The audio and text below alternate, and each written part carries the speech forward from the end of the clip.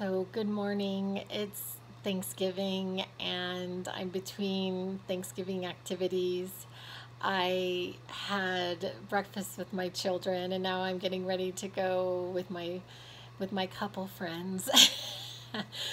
But I've really been thinking about things over the last couple days, and I wanted to put them out there. I wanted to share them.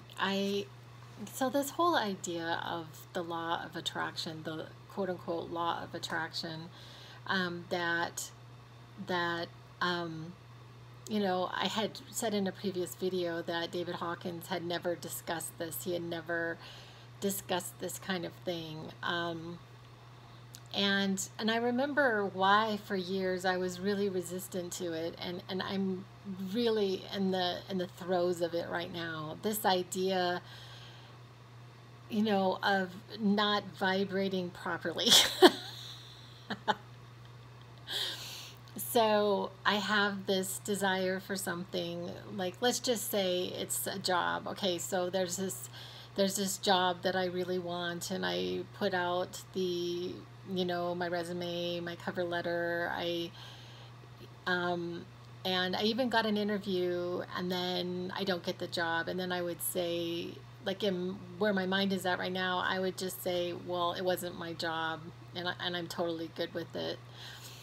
Um, but trying to manifest something, you know, really specific, and just really being in a place of real confusion about it. Like, I don't know how to actually have it manifest, and then there's this idea, that is put forth, that we shouldn't be connected to the outcome. We shouldn't, not connected to the outcome, but like how it actually comes about, that we leave that to the universe. So something that I tried to share the other day, having to do, and I've heard this from Wayne Dyer and Abraham Hicks, and they both talked about this, and I think it's super interesting. The idea of that we don't, like, when a baby is in the womb, and so when the baby's in the womb for 9 months, and when we come out, that we're still cared for the same way, and that our ideas sort of like gestating an idea, and just sort of allowing it to be. And I think that pregnancy is like a really great example of this, because when you're pregnant, there's really nothing that you do, and you just sort of sit with the baby just developing in your womb. So I think that it's actually a pretty good example, and I've been thinking about the fact that I waited 6.5 years, and I really felt like I had trained, for like, it's sort of like training for, like a tournament, so I trained for 6.5 years, and then I was in the tournament, and I guess I didn't do very well. I guess I just didn't play the game very well. I guess I failed. I guess I failed. And I was talking to a friend about this. So do I just not try again? It's sort of like, and it's a horrible thing when a mother loses her child, and miscarriages can be very traumatic. But do they not try again for another baby? Do you not try again? And so, getting up back on the horse. Anyway, and just also just sort of being in this place of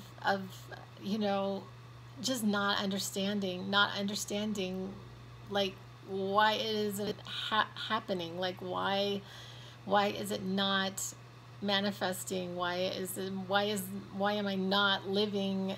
And I am living in the now, and it sort of is the future. Like, there is no past, no now, no future. Like, if it's all just, then I already am into the future, and things are actually going really well.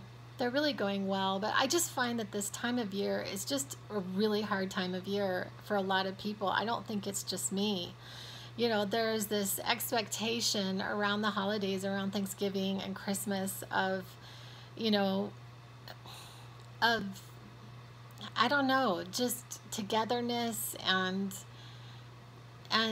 there's just all these expectations that are set up, and expectations to be somewhere. And anyway, and I just find it to be can be a really, really hard time of year.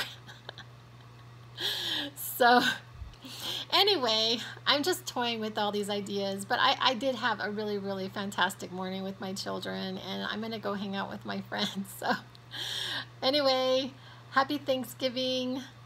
Love you guys. Bye.